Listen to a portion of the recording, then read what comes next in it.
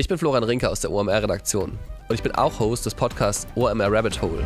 In unserer neuen Staffel geht es um die Höhle der Löwen. Ich vermute, ihr kennt die Show alle. Sie hat aus Leuten wie Frank Thelen, Judith Williams oder Jochen Schweizer Fernsehstars gemacht. Und Produkte von Startups wie Ankerkraut, Y-Food oder Waterdrop, die findet man heute überall im Handel. Die Sendung feiert gerade ihren 10. Geburtstag, denn am 19. August 2014, da lief die Höhle der Löwen das erste Mal im Fernsehen. Und damals haben direkt 1,77 Millionen Menschen eingeschaltet. Das war für Vox, den Sender, ein ziemlicher Erfolg. Und ich finde, es hat auch ziemlich viele Auswirkungen abseits des Bildschirms gegeben. Denn Startups, das war damals überhaupt kein Thema in der Öffentlichkeit.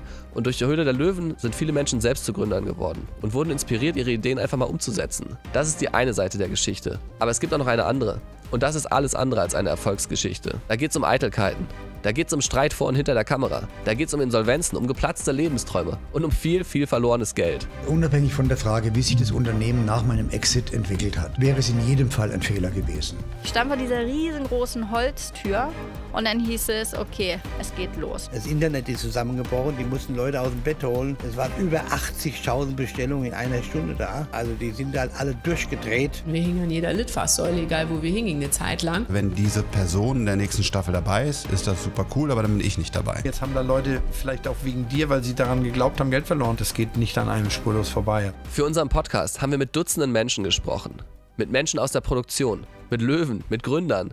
Wir haben mit all den Menschen gesprochen, die damals zum Erfolg beigetragen haben. Wir wollten verstehen, wie ist diese Sendung entstanden? Wie konnte sie so eine Erfolgsgeschichte werden? Aber wir wollten den Scheinwerfer auch in die Ecken richten, die das Fernsehen lieber nicht zeigen wollte. Den Podcast könnt ihr auf allen bekannten Podcast-Plattformen hören. Bei Spotify, Apple, Amazon Music. Aber heute geht es hier nur um die Anfänge der Sendung. Denn wir wollen euch erzählen, wie die Sendung es überhaupt nach Deutschland geschafft hat. Denn dass es so weit kommen konnte, das war alles andere als selbstverständlich. Am Anfang wollte nämlich niemand das Format haben, obwohl es im Ausland schon seit vielen Jahren sehr erfolgreich war. Unternehmertum und Fernsehen, das passt in Deutschland nämlich ganz lange nicht zusammen. Ich weiß nicht, ob ihr Tatort-Fans seid. Ich bin's nicht, aber was ich mitbekommen habe ist, im Tatort ist der Mörder ziemlich oft ein Unternehmer. Und es gibt ja auch noch andere Beispiele. Joe Gerner zum Beispiel aus GZSZ. Der ist zwar Rechtsanwalt, aber er ist vor allem auch Investor. Und natürlich ist er in der Sendung auch einer der Bösen. Und es gibt ja auch Beispiele für Wirtschaftsshow-Formate, die total gefloppt sind. Big Boss zum Beispiel, das habe ich damals selber geguckt, als es lief im Fernsehen. Mit Rainer Kallmund, dem früheren Manager von Bayer Leverkusen. Abgesetzt nach einer Staffel. Oder Hire and Fire. Das war so ein Versuch, diese Donald Trump-Sendung nach Deutschland zu bringen. Abgesetzt nach der ersten Folge. Die Quoten waren total schlecht. In anderen Ländern ist das total anders. Damals schon. Da sind die Unternehmer nicht die Bösen oder die Mörder, sondern da sind sie Teil eines Showkonzepts, das die Leute begeistert. Das geht los in Japan. 2001 startet da eine Sendung, die heißt Tigers of Money. Darin müssen Gründer ihre Ideen vor Investoren pitchen. Und dieses Format, das wird dann überall in der Welt ausprobiert. 2005 zum Beispiel, da startet es in Großbritannien. Da heißt die Sendung Dragon's Den. Die gibt es auch bis heute. Genau den gleichen Namen hat das Format dann auch in Kanada. Und 2009, da startet in den USA Shark Tank. Überall in der Welt gibt es damals diese Sendung unter verschiedenen Namen, nur in Deutschland nicht. Die Lizenz hat damals Sony Pictures. Das ist die Produktionsfirma, die das Format zum Beispiel auch in Großbritannien macht, also Dragon's Den. Und damit könnte sie es auch nach Deutschland bringen. Und es gibt damals eine Produktionschefin bei Sony, die heißt Astrid Quentel. Und die glaubt an diese Idee. Die hat sich das Format angeguckt und glaubt, das könnte auch in Deutschland funktionieren. Aber leider glaubt das kein anderer. Das heißt, Astrid Quentel rennt damals von Sender zu Sender. Und überall stößt sie nur auf verschlossene Türen. Fast 5 Jahre lang will keiner diese Sendung umsetzen. Bis es dann 2013 bei Vox zu einem Wechsel in der Chefetage kommt. Der frühere Chef muss gehen, ein neuer übernimmt. Und das ist in Deutschland ein ziemlicher Unbekannter. Bernd Reichert. Und Bernd Reichert, der glaubt plötzlich an die Idee. Der sagt, lasst uns mal was ausprobieren. Wir haben ja eh nichts zu verlieren, ne? Wir sind ein Nischensender. Wir können ja hier was bewegen, wenn wir mutig sind, wenn wir einfach mal was wagen. Und Astrid Quentel, die hat eine Sendung, mit der man mal was wagen kann. Und ich habe jeden eingeladen, der irgendein Format noch sitzen hat, dass jetzt der Moment ist, einfach das nochmal zu pitchen. Es war auch ein bisschen gute Gelegenheit, auch Fehler zu machen, weil ich bin aus Spanien gekommen. Ich habe gesagt, jetzt können wir eigentlich aggressiv entwickeln, weil wenn irgendwas schief geht, das steht uns noch zu. Vox startet damals eine ganze Reihe neuer Formate. Sing meinen Song zum Beispiel oder die Serie Club der Roten Bänder. Aber eben auch Höhle der Löwen. Nur, so wie im Ausland, so will man die Serie nicht machen. In den USA zum Beispiel, bei Shark Tank oder auch bei Dragon's Den. Da geht es eher um harte Ansagen von den Investoren. Das ist so ein bisschen Turbokapitalismus. I have to hire you both so I can fire you. They're back. And if you think they've lost their bite, why did you do that? You're in for some serious shock and awe. Die Leute bei Vox und auch bei Sony haben das Gefühl, eigentlich passt das nicht so zu Deutschland. Eigentlich muss man so eine Sendung in Deutschland ein bisschen anders aufbauen, ein bisschen anders erzählen. Und das machen sie dann auch, indem sie ein paar Änderungen vornehmen. Beispiel 1, die Geldbündel. Denn in den USA bei Shark Tank oder zum Beispiel auch in Kanada, da liegen vor den Investoren so Geldbündel, damit man sofort sieht, okay, die haben wirklich Kohle. Die Senderverantwortlichen und auch die Produktionsfirma sind überzeugt, in Deutschland funktioniert das nicht. Ich nehme es so wahr, wir sind ein eher zurückhaltendes Land, was den Umgang mit Geld angeht. Man zeigt das nicht so gerne in der Öffentlichkeit, auch viele Milliardäre zeigen sich hier nicht so gerne mit ihrem Geld. Und dieses Rumprotzen mit Reichtum, das kommt den Sendermachern damals komisch vor. Besser nicht, also weg mit den Geldbündeln. Beispiel 2, das Feuer. Die Macher sind damals überzeugt, man braucht irgendwie eine andere Atmosphäre im Studio.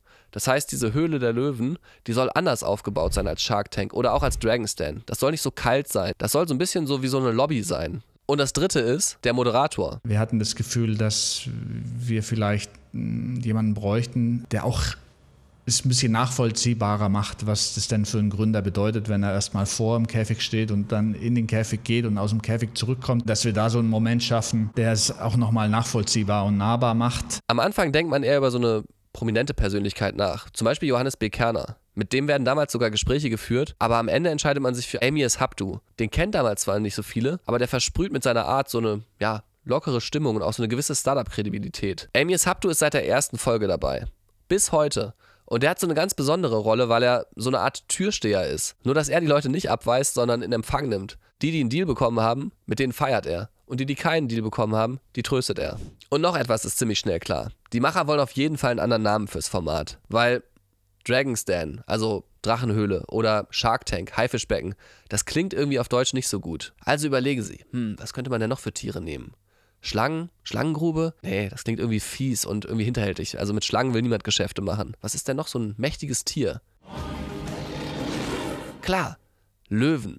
Höhle der Löwen. Das soll der Name sein. Stellt sich nur die Frage, wer sind denn jetzt überhaupt die Löwen? Denn das wird für die Macher die größte Herausforderung sein. 5 Leute zu überzeugen, sich ins Fernsehen zu setzen und dort das eigene Geld auszugeben. Vor laufenden Kameras, vor Millionen von Zuschauern. Wer macht das gerne in Deutschland? Jemand aus der Produktion hat es uns gegenüber so gesagt, wir haben ziemlich viel auf die Fresse gekriegt. Dieses Team bekommt eine Absage nach der anderen. Aber am Ende ist das Rudel beisammen. Die Löwen, sie haben Macht, Erfolg und Geld.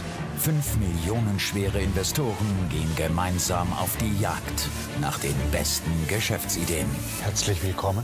Und dazu gehören dann Tourismusunternehmer Wural Oeger, Erlebnisgutscheinunternehmer Jochen Schweizer, Teleshopping-Königin Judith Williams, Familienunternehmerin Linke Wischhusen und Tech-Investor Frank Thelen. Die 5 Löwen haben alle total interessante Lebensläufe. Wirklich spannend.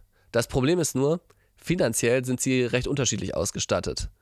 Aber das ist den Machern erstmal egal. Hauptsache, wir haben erstmal überhaupt 5 Löwen beisammen. Man braucht nicht die allerbesten Top-Namen, damit das Format fliegt. Das Format ist größer als jeder einzelne Name. Die Löwen haben sich damals auf ein ziemliches Fernsehexperiment eingelassen. Denn damals weiß niemand genau, ob es wirklich ein Erfolg wird oder nicht. Will am Ende wirklich jemand in Deutschland ein Wirtschaftsformat sehen oder haben am Ende alle recht, die immer gesagt haben, naja, Wirtschaft und Fernsehen, das funktioniert eh nicht. Die Löwen gehen erstmal mit so einer gewissen Unwissenheit, mit so einer gewissen Nervosität vielleicht auch in die Dreharbeiten. Aber sie sollen sich erstmal kennenlernen. Einen Tag vor den Dreharbeiten treffen die das erste Mal aufeinander und das in einer etwas, sagen wir mal, ungewöhnlichen Situation. Wir mussten dann so lustige Spiele machen. Das ist so ein Ding, da muss jeder sagen, was er ist und sich in die Szene einbringen. Ja. Und dann war irgendwie, Wural war, glaube ich, der Baum und Jochen war der Hund, der den Baum anpinkelt und ich war das Härchen, was dann so die Leine hält und du musst halt immer diese Geschichte spinnen. Ich glaube, der eine oder andere Löwe dürfte sich damals gefragt haben, ob es wirklich so eine gute Idee war, sich auf dieses Format einzulassen. Und auch im Studio läuft es damals am ersten Tag alles andere als rund. Frank Thelen hat später mal gesagt, sein Blutdruck sei von Pitch zu Pitch immer mehr gestiegen. In das erste Startup will kein Löwe investieren. In das zweite Startup will auch kein Löwe investieren. In das dritte nicht, 4. nicht, 5. nicht. 10 Startups werden pitchen, ohne dass es einen Deal gibt. Und das ist natürlich ein Riesenproblem für ein Format, was eigentlich darauf ausgelegt ist, dass auch mal ein Investment klappt. Das heißt, irgendwas muss passieren, irgendwas muss anders gemacht werden. Die Löwen setzen sich damals zusammen, Judith Williams, Frank Thelen, Wural Oeger, und die überlegen, was kann man machen? Irgendwas muss doch jetzt hier anders funktionieren. Und dann schmieden sie einen Plan. Dann saßen wir aber irgendwann da, ich glaube es war sogar am ersten Drehtag oder am zweiten, haben gesagt, ey, wenn ihr keiner investiert, dann funktioniert die Sendung ja nicht. Und wir wollten irgendwie die Sendung weitermachen. Ich habe mich auch sehr gut verstanden mit Wural, auch mit Judith schon damals. Klar, war natürlich keine Freundschaft, wir haben uns auch gerade erst kennengelernt, aber ich fand die irgendwie gut und die hatte Drive und so. Und dann saßen wir da und haben gesagt, weißt du was, den nächsten Deal machen wir einfach. Scheißegal was. Und dann kam ein Sandsack. Und ja, genau. Es geht um einen schweren Sack, den man sich auf den Kopf legen soll, damit man dann gerader geht. Nur, das ist natürlich kein Produkt, in das ein Tech-Investor wie Frank Thelen beispielsweise investieren will. Schon gar nicht, weil die beiden Physiotherapeuten den Sandsack für 40 € das Stück anbieten wollen. Damals ist eigentlich keiner überzeugt von diesem Sandsack.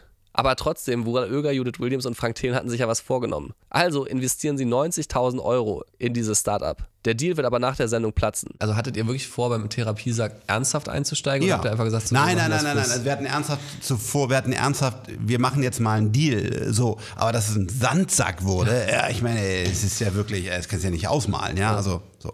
Und da hat er auch kein USP oder so. Also da haben wir dann schon gesagt, okay, jetzt können wir nicht wirklich 100.000 € in den Sandsack stecken. Hast du Sand kaufen oder was? Also ich meine, das war so...